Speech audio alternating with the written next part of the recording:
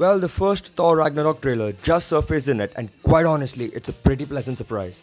Well, we all know that the previous two Thor movies aren't generally considered to be anyone's favorite Marvel movies, and quite honestly, I didn't have much anticipation for this one either. But after this hell of a trailer that gave me the Guardians of the Galaxy vibes, well, Thor Ragnarok has instantaneously become one of my most anticipated movies of the year. From a decidedly more ambitious outer space setting to director Taika Waititi's distinctive sense of humor, this suddenly looks a lot more appealing than its predecessors and a lot more fun than other superhero movies on the schedule. So what is Ragnarok? Very briefly, Ragnarok is the Norse Twilight of the Gods. This is the end of all things Asgard, so basically it spells catastrophe.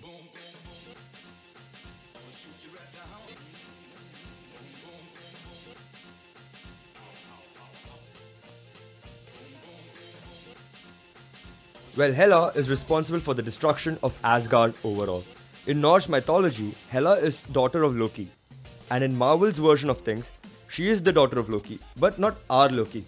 Basically a Loki who died in the previous Ragnarok, which is where all of these gods end up anyway. It's not clear if they're going to go that route in this movie.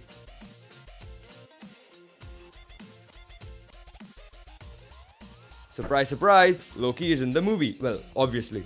And I don't believe you need anything about Loki, do you?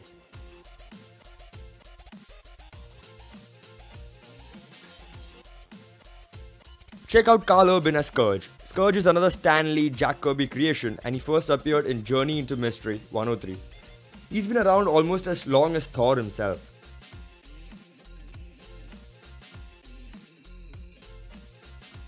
The Grandmaster is part of the same group of elders from the first Guardians of the Galaxy film. So the Guardians' connections here aren't just aesthetic. Well, Grandmaster loves games, so making him the reason that Thor and Hulk end up squaring off in an arena here makes about as much sense as anything else.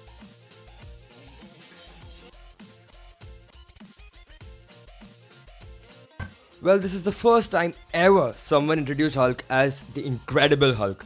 Finally, damn it! In the unlikely event that you aren't aware of this by now, Hulk is wearing his armor from the excellent Planet Hulk story, where he ended up on the planet Sakaar, where he becomes far more than just a gladiator. Anyway, while Hulk definitely spent time fighting in an arena in Planet Hulk, he never fought Thor. He did, however, fight the Silver Surfer.